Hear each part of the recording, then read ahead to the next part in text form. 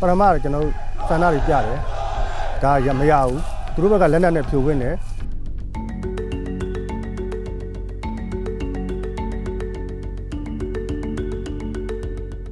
ဘယ်သူဘယ်ဖွဲ့စည်းကိုမဆိုးเนาะကျွန်တော် join ပြီးတော့အလုပ်တွေတူတူလုပ်တယ်သူမတရားနှိပ်စက်တာတွေပါညှဉ်းပန်းတာတွေတပ်ဖြတ်တာတွေစသဖြင့်ပေါ့เนาะအဲ့ဒါတွေကိုမခံနိုင်တော့တဲ့အဆုံးကျွန်တော်၄ လပိုင်းလောက်ဖြစ်မှထင်တယ်တကြံတွင်းကျွန်တော်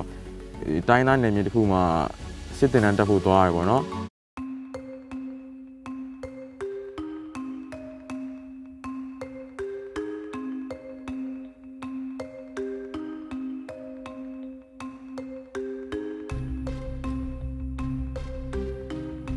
ဒီ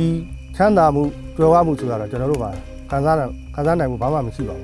ဘူးမျိုးပြအနေနဲ့ကတော့ဒီတောထဲရောက်တာကတော့ခက်ခဲတာရှိပါတယ်ကျွန်တော်ဒီတိုင်းပဲအိတ်ခဲရတယ်ပြီးတော့စောင်းတွင်းကြတော့လည်းကျွန်တော်တို့ကခုပြစ်တာခတ်တာတွေနဲ့ကျွန်တော်တို့တောထဲမှာဒီလိုပဲချမ်းစေးစေးနဲ့ပေါ့ဘယ်လိုပဲဖြစ်ဖြစ်ကျွန်တော်တို့မှာကိုယ့်နိုင်ငံမှာဒီနေရတဲ့အတွက်ခံစားရတယ်ဆိုတာတဲ့ဘယ်လိုခေါ်မလဲဖြစ်တယ်လို့ပေါ့နေထိုင်ရတာပေါ့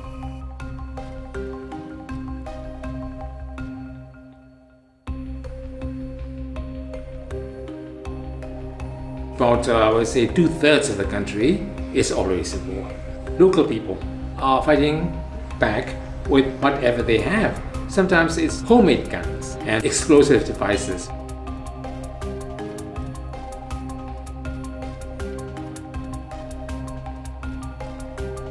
Lý nên tông hai rồi đi hôm nay mình này luôn rồi đi hôm nay cho nó lưu trên tại công nhau này tại cháy đèn là tại cho nó còn nó khu gần này này rồi cho nó mà lên này à lại nhà chi luôn mà hầu xây chế mà đủ của nhà gì là đúng là mấy đứa khu nhau lâu này à tại mẹ lên này chỉ thì ai thiết là để tùy dùng ra cho nó mà tì bút của tì cho nó đúng à thì lúc tùy dùng ngã đô tay bị tùy ngã đô mà thu đâu rồi xây này rồi cho nó tay đi à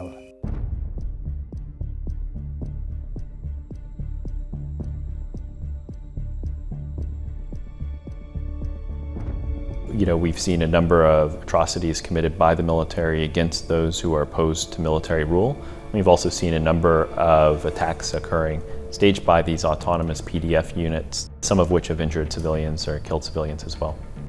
Military, in its efforts to pursue the ethnic armed groups and the People's Defense Forces, have also been launching indiscriminate strikes, airstrikes, and burning hundreds of homes of civilians.